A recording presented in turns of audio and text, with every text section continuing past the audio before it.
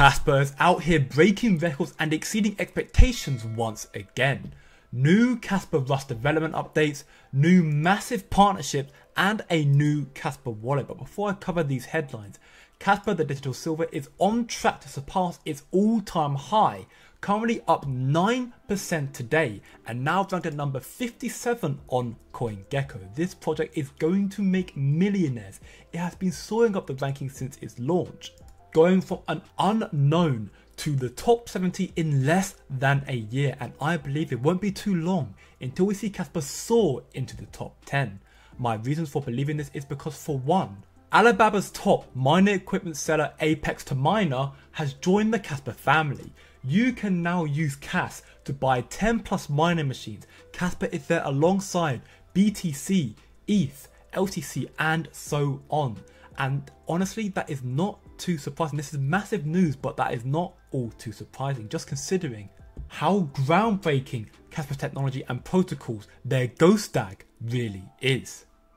30 blocks per second, we can do it conservatively. Maybe we can do it higher. But then you start getting to the questions, what are the benefits of accelerating the block creation further? So as you heard, Jonathan Sobolinski says that Kaspa can do 30 BPS conservatively, meaning that it has the potential to become even faster, which is insane. Kaspa already has one of the fastest transaction speeds of any crypto projects. There are articles written by Ethereum and Cardano's founder Charles Hoskinson before ADA even existed, talking about the various options to fix Bitcoin scaling issues. Kaspa's protocols were mentioned way back then. There are more than 10 years of research behind Kaspa. Even the second biggest crypto project, Ethereum, uses Ghost to solve its scalability. But look at how far Kaspa has come since then. Ghost protocol started back in 2013. Then there was Spectre 2016, then Phantom, then Ghost DAG, and now we have the elusive DAG Knight protocol that will soon be incorporated into Kaspa, and that will transform Kaspa even more.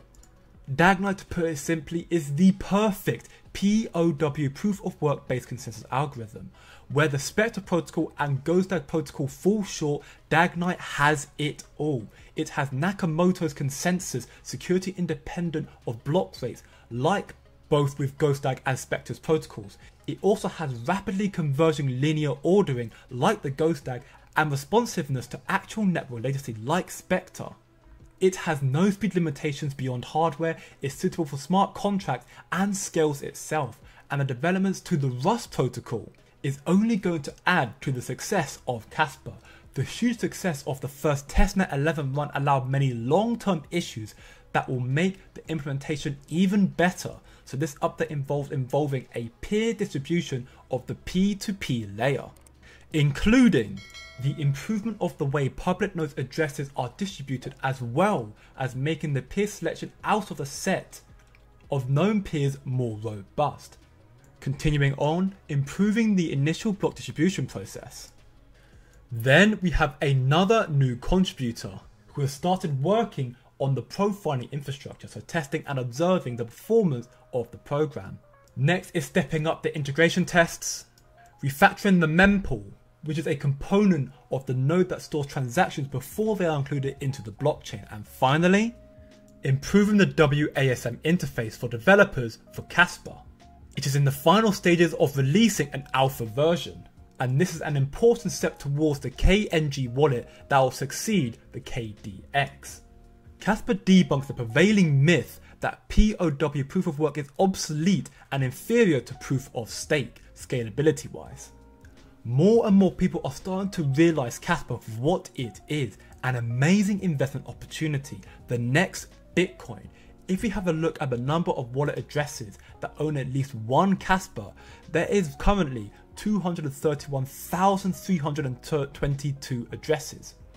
Yet that is roughly 30k less than its peak back in early May. However, if we look at the market drop for Kaspa in a similar time frame, Kaspa is up roughly 40 to 45%. Even though there are less addresses, less investors, Kaspa is still going against the curve and proving itself to be one of the few, if the only, bullish project in this bear market cycle.